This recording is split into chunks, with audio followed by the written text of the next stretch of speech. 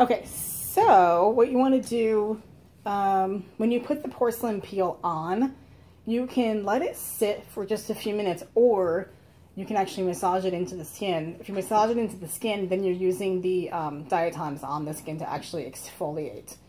You can do this for up to 40 minutes, probably not on the face. Usually like feet, arms, elbows, areas where there's a lot thicker buildup of skin. But on the face, especially with someone like Gabriella that has essentially sensitive skin and is prone to eczema, we kind of have to be mindful of overdoing the peel on her. So for her, we're probably looking at about a 5 minutes porcelain peel, which we're then going to remove, and then we'll put the rouge peel on. So Heidi's going to go ahead and remove that.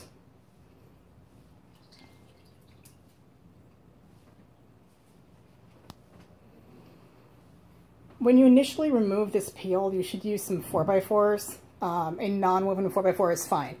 But once the skin is dry, you should use a thicker, more plush 4x4. Do you have the Miss Weeble pads there? Okay. We always suggest the Miss Weeble 4x4s for this. So you'll see that she's using just a non-woven 4x4 right now, right? And then as the skin is drying, she's grabbing the Miss Weeble pads. You can get these from California Skin Supply, probably like Universal Studios as well. Universal companies. So she's just dusting some of the diatoms and what's left of the jojoba esters off the skin.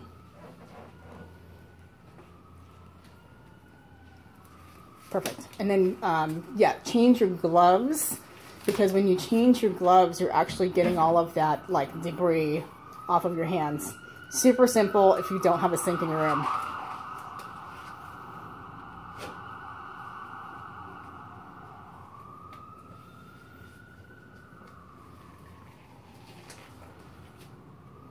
Now here's our new peel. It's a niacin based peel. It's called the Rouge Peel because it makes you really red. So we're going to apply this to Gabriella's skin, and you're just going to smooth it over. You're not going to rub it in. If you rub it in, you're going to end up with a lot of product on your gloves.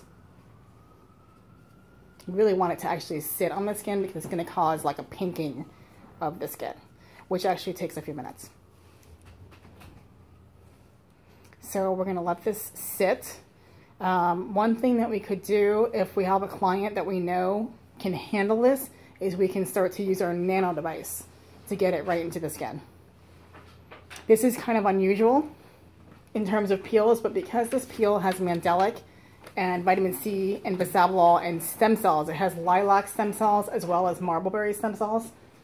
Using it with our nano device is actually just gonna act as a catalyst. It'll help you get through your treatment faster, and you're gonna kill a couple of birds with one stone.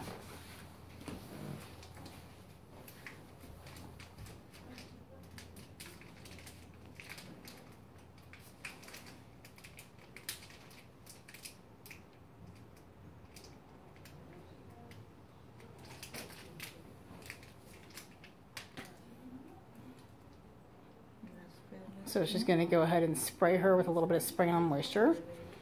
Normally we probably would let this sit for a few more minutes, but for video purposes, we're going to use our device over it after just a minute or so.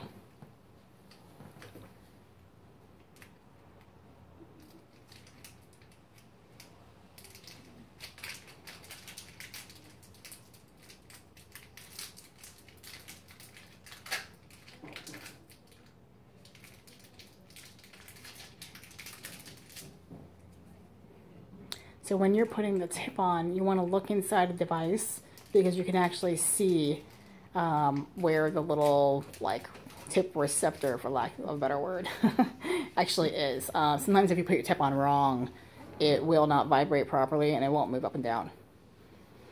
So worried about the nano device, basically the goal is to just insert the ingredients into the actual skin cell, but we're still in the stratum corneum. Okay, so it's not the same as like traditional microneedling at all. So Heidi is putting some sustenance on the skin. Sustenance is going to add an additional stem cell that's actually really firming, which is the goticolo stem cell. We're also putting bisabolol into the skin, so we're going to get a nice pink look because of the niacin that's going in, but we're not going to have a huge like inflammatory effect on the skin because the bisabolol will kind of dial that down for us. And then you could spray again and put your pure base over it.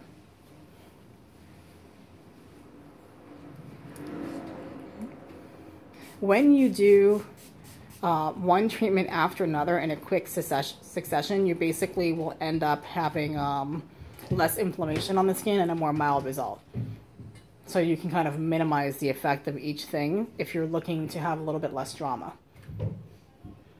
When you do the porcelain peel alone, when you do the nano alone, you're not going to have redness or irritation. The porcelain peel is definitely purposely going to make the skin red because of the niacin component. I'm sorry, the rouge peel. So Heidi's mixing our pure base. It's actually really interesting to see someone mix it because a lot of estheticians use way too much product. So she's putting a teeny little bit. You're going to have some chunks. This is very normal. A lot of times you can let it sit as well. So she could start nanoing right over her sustenance that is on our client's face. You see how she's getting nice and pink? And you can see the difference from like her neck to her face. That's a very normal effect. It's awesome, actually. Okay, so Heidi's going to be applying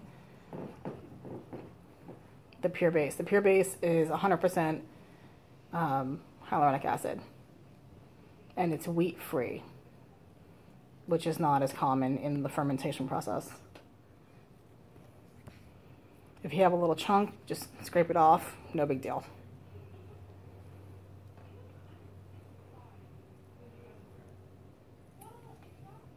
It feels very cooling. It does, yeah. But what's interesting is your face is actually pinking up a little bit, so.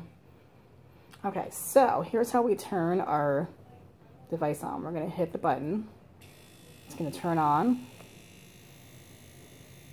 And there's 5 different speeds. So each time you push the button, you're actually going to move a little faster, up to 12,000 times a minute. And forehead? I'm just going to start on the forehead, yeah. When you start on the forehead, you're going to want to go possibly a little more slowly. But you never want to go with a setting that is higher than the base setting, which is 0.25. You're not going to go deeper into the skin because we're talking about these little points and they do not go past the stratum corneum. However, you'll hit the skin with more force if you decide to adjust the setting. So you just have a little more power. I don't suggest doing that on the forehead where the skin is thinner and you have less subcutaneous fat. So you can actually feel that it's a lot more sensational in that area.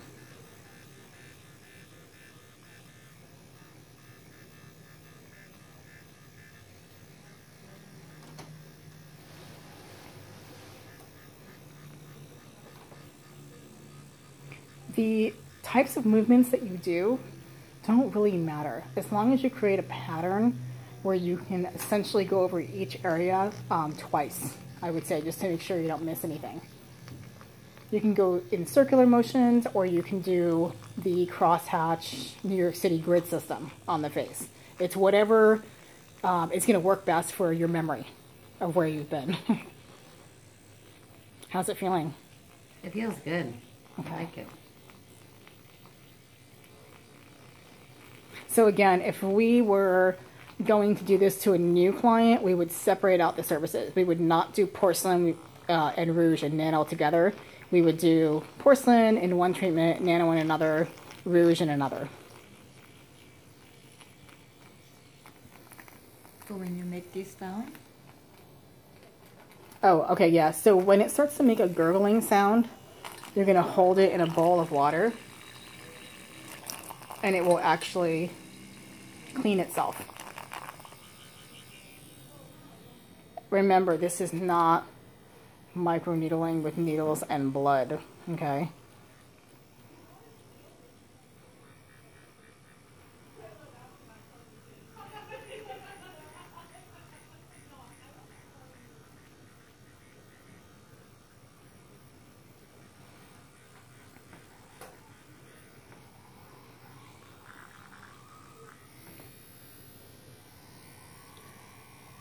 Side 0.1, 0.0. So what Heidi's doing is she's adjusting, getting a little more power, a little more stimulation on the skin, and she's just kind of lengthening the way that the chip is pushing into the skin. So once you leave the forehead, you can use the faster programming or twist it to essentially get what looks like more depth, but where the client actually just receives a better treatment based on the amount of pressure on the skin.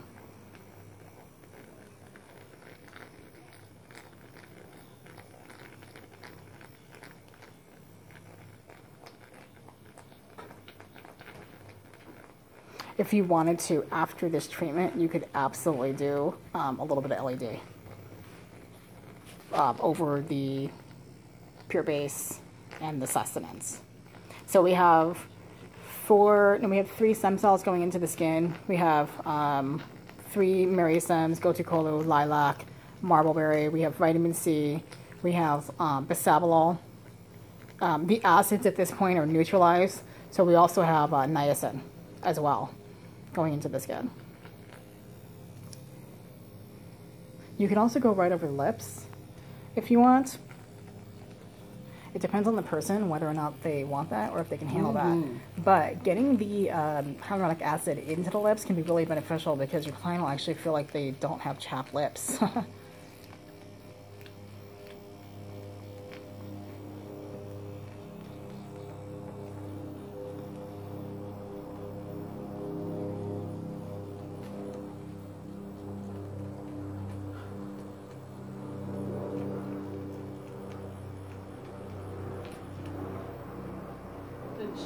She already said she thinks that.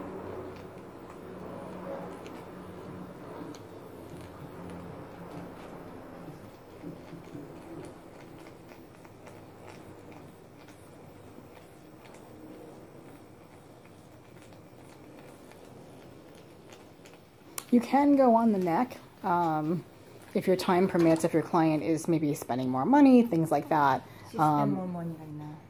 She's what? She just spent money. She just spent more money. Yeah, it's up to you to decide how you want to partition off the face or the body or the areas that you want to work on. We suggest for a treatment like this charging a price of around $380. But if the client wants to add additional areas, I would maybe up it by like $35, $50, something like that per area. We also suggest selling your client packages that include the products, so it's just a little easier for them.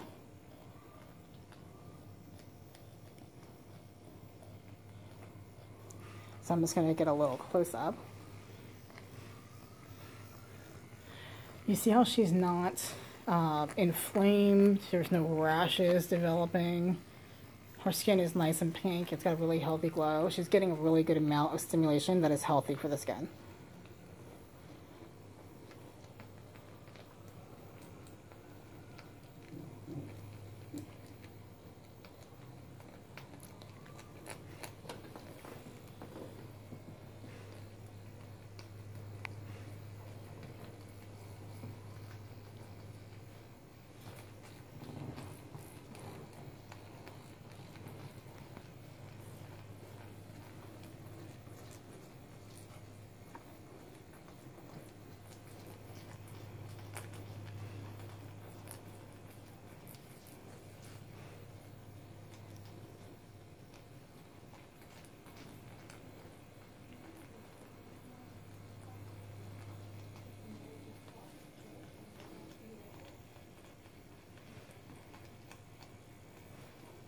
So once she's done nanoing, Typically you'll spray the skin with spray on moisture and then actually massage it into the skin.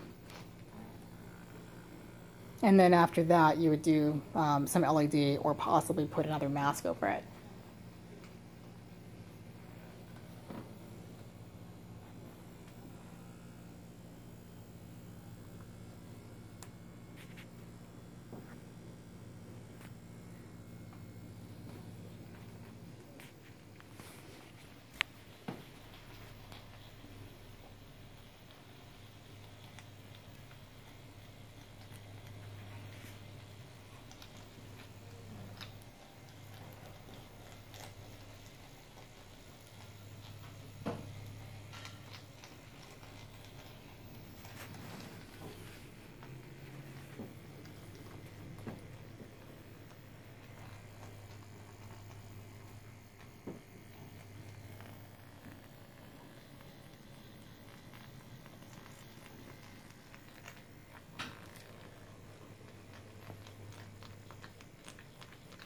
You can do a little bit on the bones of the eye area, but just don't go into the movable part of the eyelid. So you can work on the brow bone and you can kind of work below.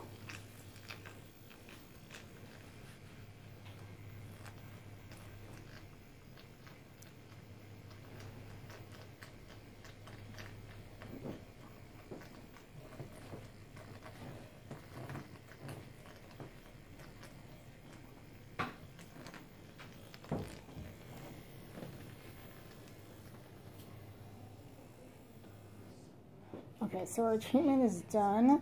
Now what we're going to do is we're going to twist the cartridge off the pen. It's easier to grab it if you grab a 4x4 and wrap the 4x4 around it. And then you can dispose of that. We're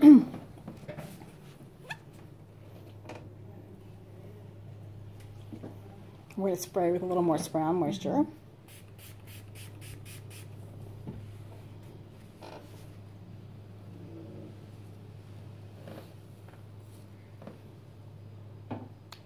And then we're going to rub this into the skin as much as will go into the skin.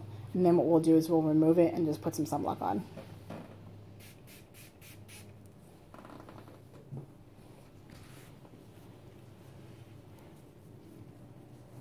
But as you can see, her skin looks great. It's really not inflamed at all. So I just wanted to show you guys that.